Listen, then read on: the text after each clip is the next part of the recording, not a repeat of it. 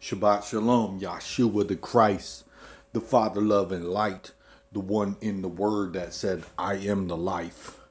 Get it freaking right, he could come back tonight, sent for Jews and you to have the afterlife. See, you don't know, gangster. You got it all wrong. You ain't seen nothing until the great white throne. Visualize the big pic, make it freeze frame, take a long look. I am game. Oh Jesus, the OGest. You can't know love till you really know what's up. Eternal life game, man.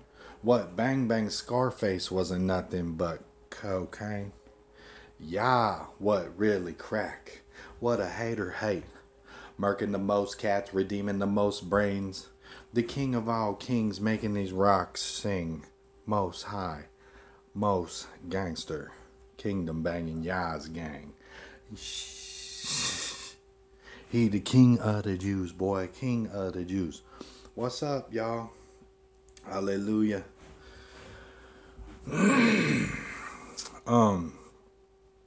This morning I just want to say Baruch Hashem, bless the name. Holy Spirit of Yah, have your way in the word that I got for the kids today. Kingdom kids, baby. Okay, what can we talk about here?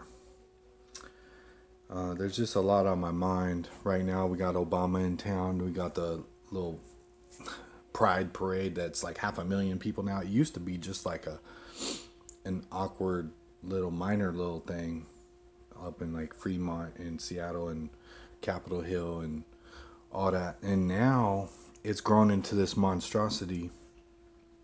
And they got grown folks showing their private parts of children and people dressed like animals, committing sodomy, visual displays. Come on. Are you serious? Please. Please. It's killing it. It's killing me. People are like, don't focus on just the LGBT or the homosexual community. Don't focus on just that because there's other sin out here. Yes, fornicators will get warned, but they're not. Those are kind of like doing their thing in private, which is still between them and God. But they're not flaunting it in all-out display before the masses. Greater to have a millstone around your neck than to lead these little ones astray. And these people are like the devil's after the young. It's exactly what this is. The devil is after the children. So they make it look like a carnival, like it's just all fun and game. It's a gay old time, you feel me? Many people heard my rants on this, so I don't want to go into it too much.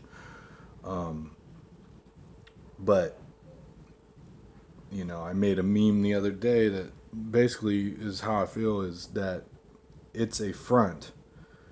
The benefit that you get for signing up for this twisted lifestyle, that, you know, you get to do your free act of perversion or whatever, and even have it kind of legal in the eyes of the world or the government. That is just the front. Really, on a mass scale, it's about taking as many people to hell as possible, and that's what the devil wants to do. He wants you to compromise the kingdom, compromise your faith, compromise the word of God. And so he's packaged it in all these little seducing ways, like, here, go join some false freedom movement. You know, sin is not freedom. It's bondage. It's slavery to it. It's addicting. It's binding. It's a stronghold. You can't quit. So you have to say you were born with it. Ooh. You know what I'm saying? You need Christ. You need salvation. Yahshua, Yehoshua, the name means salvation. Yah saves. You see what I'm saying? Save you from a life of sin. Deliverance. Therefore shall we continue in sin? God forbid. But if you are totally bound and there's no way out, then you make sin basically you.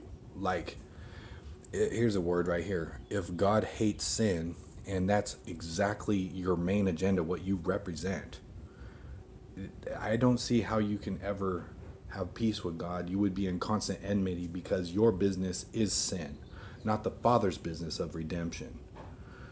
I'm going to leave that right there because that's just too hot right there.